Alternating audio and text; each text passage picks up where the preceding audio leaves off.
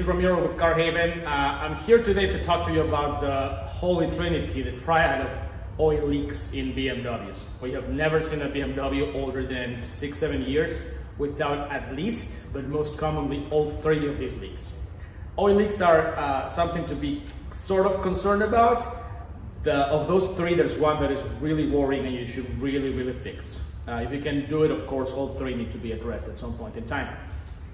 So what I have here is a 2012 BMW X3. I like to call these guys the unicorns. And the reason why, this is the F25 body style, the nice little sleeker body style with all the technology, nicer car, and with the older straight six M52 BMW engine, which is a tank of an engine. We really swear by it. It's a fantastic proven power plant, reliable, doesn't have any major design issues, and they last for a long time. So if you can get one of these, it's a 1.5. So the three leaks we're going to be talking about are valve cover gasket, oil filter housing gasket, and the oil pan gasket. I want to show you what to look for in the car when you're trying to look for them. I'm going to show you how they are fixed and how we do this at CarHavn. Okay, let's get started. So for the first two leaks, a visual inspection of your engine bay is enough. Let me show you what to look for. I'm going to use my little scratcher tool in here to show you exactly where these leaks are.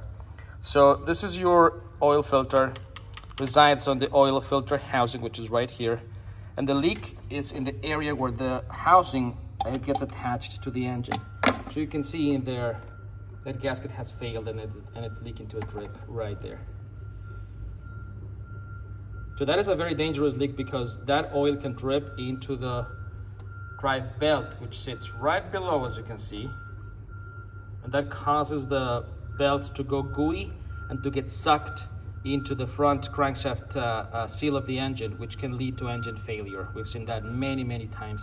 So please, if you're gonna do one of those only, ideally do all three. If you're gonna do that one, that's the most important one. Number two is your valve cover gasket. This is the valve cover assembly right here. There's a gasket between this and this section in here. So that gets full of oil as well. The telltale sign for that is the smell of burnt oil in your cabin. You can see how bad it is all over the run of the engine to the way back there. And that leak causes oil to go into the exhaust manifold and the catalytic converter, causing it to burn and to, create that faulty odor in your cabin. The third one is the oil pan gasket, which I'm going to show you when we have the car up in the lift. We recommend only using BMW gaskets for this job, and the reason is that these are labor intensive. There's a lot of labor and time that goes into this. Makes no sense to save a few bucks on aftermarket gaskets, which can fail in as short a time as 3 months. We've seen that before. So please use original gaskets for that. For the valve cover gasket, we do not recommend doing the valve cover gasket only, but the whole assembly. It's a little bit more money, but the assemblies are made of plastic and they fail frequently. So might as well get it all done and just get it over with and give you a lot more life on your valve cover for the same labor price. Okay, now we're gonna check leak number 3. We have the X3, the unicorn, the F25 with the N52 engine up on the lift. Here's the leak in question. This is the oil pan right here. You can see that this is the pan that holds the oil underneath the engine right there. So that's the leak that we're looking at. Let me just give you a close-up. Right there, you can see it leaking pretty massively out there. This is a bit of a project because to take the oil pan out, you gotta get the axles out. So the axles are right here, as you can see, those go to the front wheels. So this is a 10-hour job approximately to take the pan out, clean everything out, replace the gasket, put it all back together.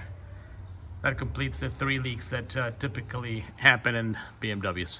Okay, now we have the valve cover assembly out. We have cleaned the area where the gasket is going to go. As you can see, it's all nice and shiny. And now we're going to proceed to install the new valve cover assembly, of course with the gasket. And this is the oil pan gasket replaced. No oil in there. As you can see, gasket brand new, and the oil pan is back in place with all the axles and the accessories put together. That's what you want to see.